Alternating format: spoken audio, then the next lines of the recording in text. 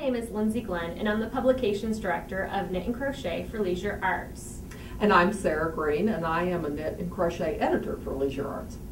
Today we're going to teach you how to Knook, but first you're probably wondering, what is this Knook?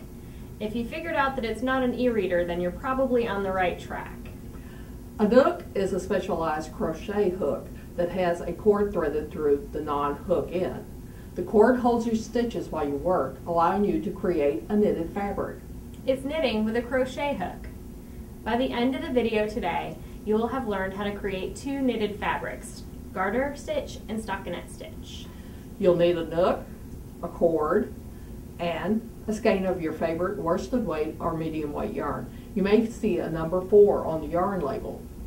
Now we'll get you started with showing you how to prep the Knook cord.